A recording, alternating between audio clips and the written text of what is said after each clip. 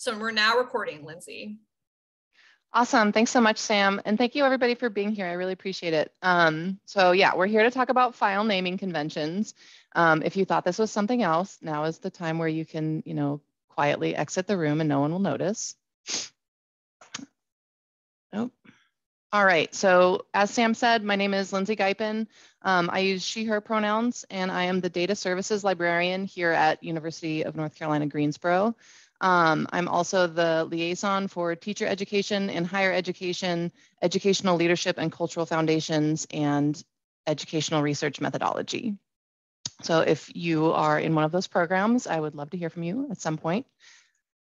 So this is kind of why we're here. You probably saw the title for the presentation, like Sam mentioned, looked kind of like this. We are all guilty of having disastrous file names on our computer somewhere. In fact, I'm really hoping that I don't accidentally show you the desktop of my screen because while I can talk about file naming and organization of files, and I tend to do a pretty good job most of the time, I'm not perfect always, and my desktop is a disaster right now because that's just life. So this is the dilemma. I'm glad that you feel seen, Paul. And I think that we have mostly faculty here today, so I'm going to go ahead and go to the next slide. This was for any students who might have attended. But since we have mostly faculty, your files might look a little more like this than the last one. But yeah, we all do this, like, okay, I made my syllabus and I'm going to save it. And then, oh, I need to make a change. So, all right, I'll call it final. Okay, I made another change. So actual final, and then we have revised final, and then, okay, I need to start over. So we're going to start with second this time. And then let's say a month goes by, or 5 years, or even 5 minutes, and you go back to your folder and you look and you're going, I have no idea which one of these I need to use or which is the most updated version. So that's what we're here to talk about and go over a couple of strategies. They're going to seem really straightforward once you know them. And yeah, hopefully they'll make your lives a little more organized and easier to manage. I'm just going to check the comments real quick. Yes, exactly. Cool. Okay, so first thing, I like to call these recommended practices rather than best practices. Like I said, we are all here living our best lives and doing our best, and we might be bringing our best every day, but when we're doing file names, we're doing the recommended, and we're not always going to be at our best. Somebody said that the other day in a presentation, and it really resonated with me that it's a pandemic. I'm going to show up, I'm going to do my best, but it's really like recommended practices rather than best practices. So first thing, establish your conventions before you get started. Once you have a folder with a bunch of stuff in it, it's really hard to go back and start organizing it. So spend some time looking at what you're going to be collecting and what you're going to be organizing before you start adding files, and that will really help you out. I do have a tool at the end of the presentation that you can use to sort of think about file naming when you're beginning a project. Second, be consistent. Stick with whatever plan that you had and keep going with it. Your file name should be 25 characters or shorter. Why? Well, 25 names is going to be easier, or 25 characters is going to be easier to read, but also some programs won't let you use more than 25 characters. So if you go beyond that, you're kind of treading some rough water, and you might get yourself into trouble. Also, I learned recently that Windows has like a file path length limit. So if you have a lot of really long folder names and file names, eventually you're going to run out of space.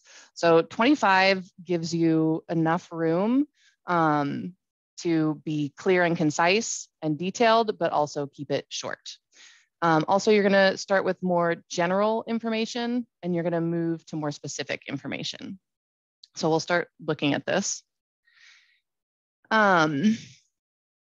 Abbreviate when you can. Like I said, 25 characters or shorter. You don't want to write out the whole university name, just write out UNCG. And then if you need to use people's names, start with their family name or last name, and then their first name. All right, this is like my favorite thing. It makes me feel like the nerdiest. Date format should be in ISO 8601. And I did pick today for this webinar because of the date. Today is 2/22/22. And as much as I wanted to just write 2/22/22 in my presentation, that is not the format that we should be using. So there is an international organization of standards, and they have a date standard. It's called ISO 8601. File that away later for trivia. It may come up someday, but this is what it looks like. It's the year, the 4-digit year, the 2-digit month, and the 2-digit day. So today would be 2022-0221. You're probably not going to need to include hours, minutes, and seconds, but if you do for some reason, I don't know, maybe somebody in the hard sciences really needs the hours, the minutes, and the seconds, you just follow that along. There's an example on the bottom. The cool thing that this does is it will put the most recent file at the top of your list. So I used to run a monthly department meeting at my previous job. And then in the pandemic, we started having bi-weekly meetings because, you know, it was the pandemic and we needed to talk more to make sure we were all on the same page. But this folder just got out of hand. So when I started using this date convention, with the 4-digit year, the 2-digit month, and the 2-digit day, it made everything go in order, and it was really easy to open the folder, find the last meeting at the top, open it up, see, you know, whatever unfinished business we had, and then move on to the next meeting. So that's super duper helpful. And then to sort of make your file name more readable, use capitals and underscores, but avoid special characters and spaces. The special characters is because, again, a lot of programs aren't going to be able to read every single special program or a special character. And the spaces is the same reason, just some programs don't allow spaces. So if you just don't use them, you're going to be golden with your file names. So there's a couple examples below. The date convention goes at the beginning. And then if you've never heard of it before, it's called camel case. That's when, if you eliminate the spaces, you're capitalizing the first letter of every word, and it's called camel case. It's sort of like the humps in a camel's back. And if you prefer to use underscores, you can. Just keep in mind that that adds to your characters, and it's a little harder to keep it under 25. All right, next thing is versions. A lot of times you don't need a version, but if it's something like a syllabus, or, you know, your promotion and tenure packet, or something that you're going to have different versions of, you probably want to have a version at the end.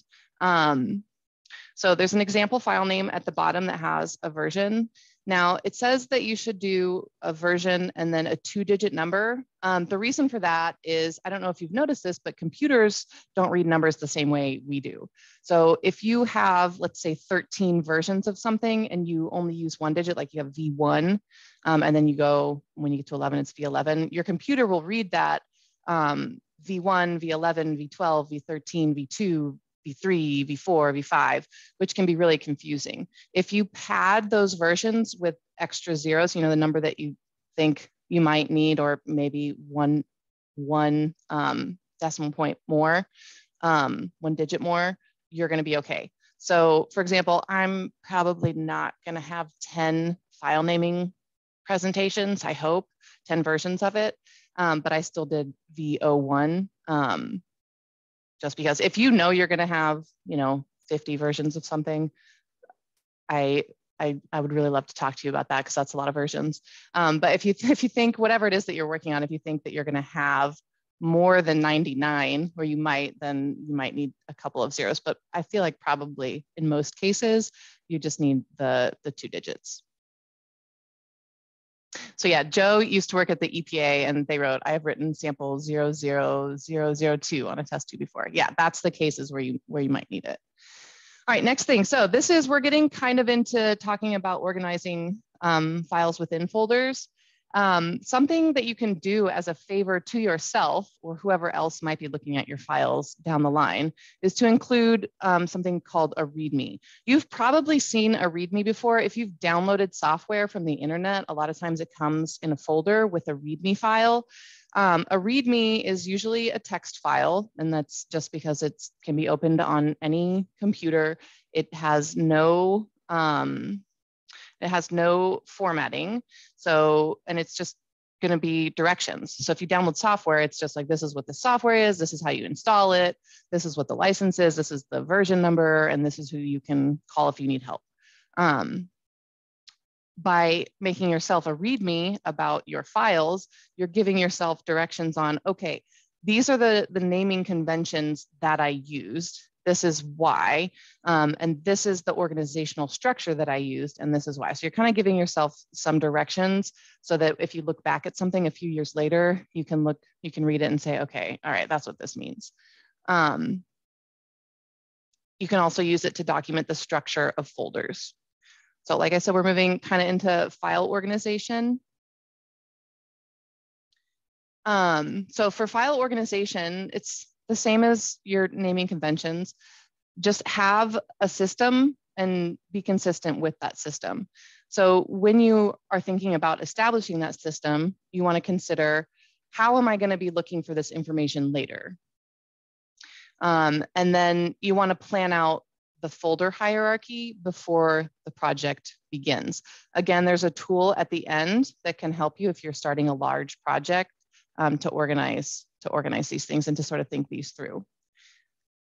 So here's kind of an example. Let's say I'm working on a project and we're taking data from Charlotte and Greensboro. We did it in 2022 and in 2021. So you can see I have my project.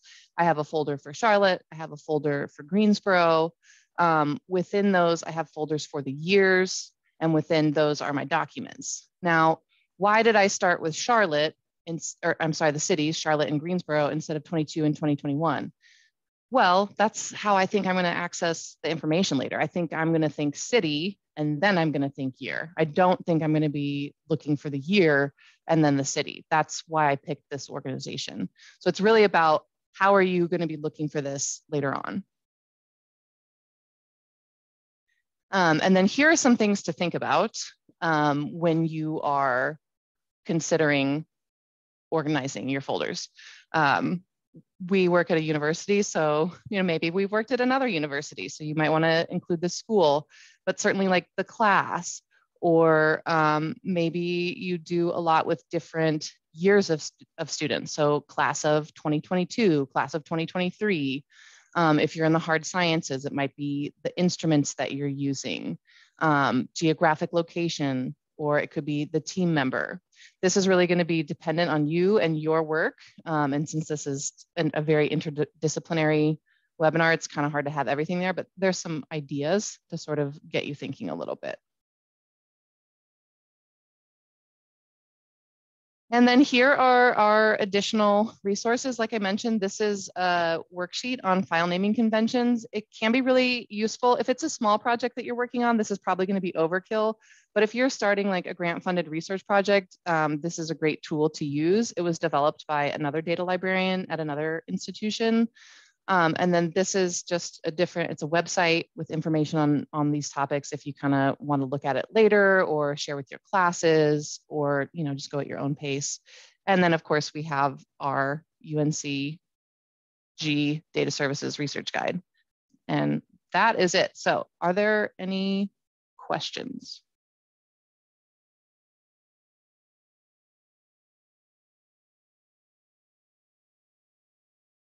Do you want to drop a link to the slides in the chat? Yes, I didn't publish them, so give me just a second. Yeah, no rush. And if anyone has any questions while Lindsay is doing that, feel free.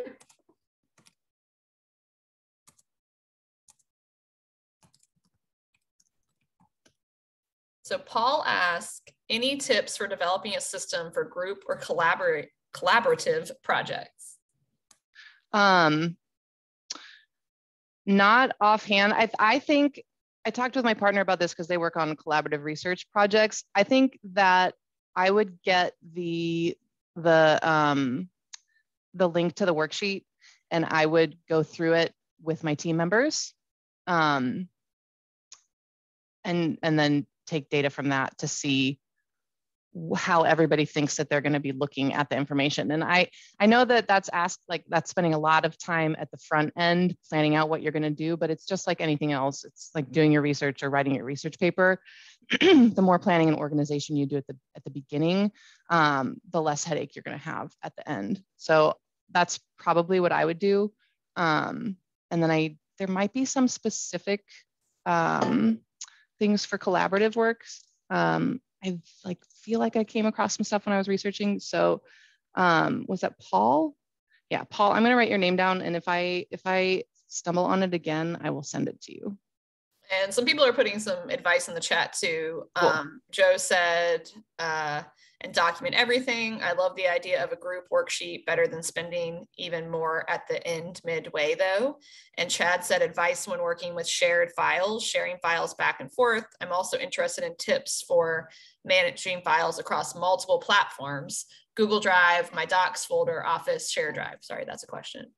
Yeah, thanks. And I meant to say that I don't know if anybody noticed, but there are proprietary softwares and there are non-proprietary softwares. So especially if you're working with a large group of collaborators, but really anytime, try to save things in the non-proprietary file format when you can. So instead of using, an Excel file, save your data as a .csv. And it depends really on what your research is, what that's going to be. But that's why the READMEs are in the TXT files. It's not so that you open it and it's really hard to read because, there's no formatting and it goes all the way across your screen. It's because then anybody can open it on any computer. So yeah, that's my recommendation there, is to try and use the non-proprietary tools. Google Docs is free.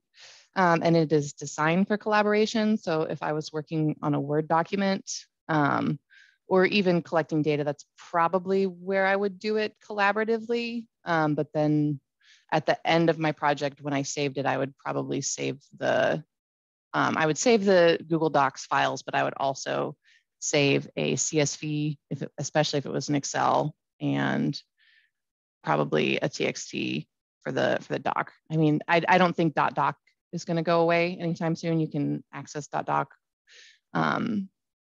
through Google Docs for free. But yeah, I would just make sure to save multiple copies and use the non-proprietary softwares.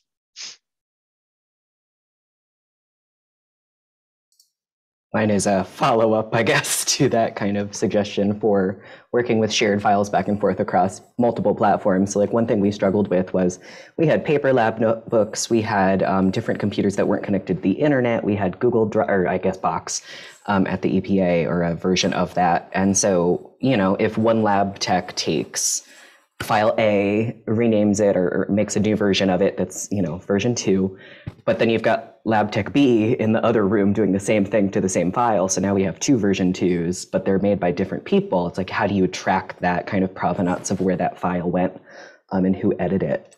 So do you have any recommendations for, I guess, is that information best stored in a file name, or would you have a file name that is like 20 billion characters long? So I do think versioning would help. I hate the answer that I'm about to give you, but I think that is why tools like GitHub exist, because GitHub is specifically a versioning, it's a free software tool that is a versioning tool. So what you can do is you go to the GitHub server and you download the data set or the file or whatever it is that you're working on, and you make your changes, code. There's a lot of code on GitHub. You make your changes and then you on your personal machine, and then you submit it back to GitHub, and then someone is managing that repository and they have to approve those changes. And that way, excuse me, if say Joe and I are both working on the file at the same time and we both have changes, and let's say Sam is the person who's overseeing the GitHub repository, Sam will see both of those sets of changes come through and we'll be able to merge them together into a new version that includes both changes. Or if we changed the same thing 2 different ways, she can say to us, hey, you have different opinions and you need to figure it out. GitHub is a great tool. Every time I try to like push documents from my computer to GitHub, it's like I'm pulling my hair out. I don't use it enough to be super comfortable with it, but it is a really good tool.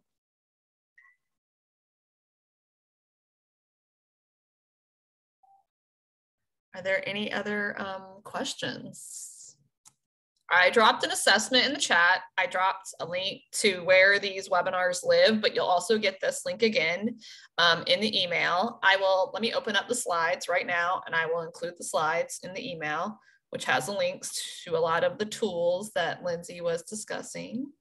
Yeah, Chad asked a question. Did you say including the date in the file name is a recommended practice? I've wondered about this since there is a date modified in the file details. Yes, but I would say if you're accessing it from Microsoft Word and it's really easy for you to see the date and time, it's for you, right? Or your team. So if you think it's overkill and you don't want to include it, that's fine. I personally like the date and the version feels like a lot. So I put the dates. Versions might work better for you.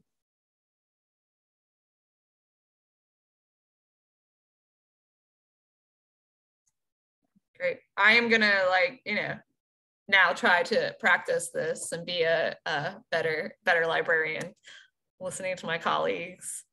Are there any final questions? I know everyone's very busy at this time of year. On 2222022, but I'd have to reverse it, right? Yeah. 2022. Only for your file name. Okay. You could probably just say 222. Not for life. 22. Also, I'm from Denver and it is 2 degrees there today. Oh, well, there you go. Which sounds terrible also. Yeah. I love it. I love all the numbers. I got to source some 22 sunglasses. Yeah. Yes. Okay. Well, thank you all for coming. Be on the lookout for the email with all this stuff. Thank you, Lindsay, for hosting. If you have any data questions at UNCG, feel free to reach out to Lindsay moving forward. You can also reach out to your liaison librarian and they can connect you with Lindsay as well. But if that is it, have a great rest of the afternoon, everyone. And hope everyone's doing well. Bye.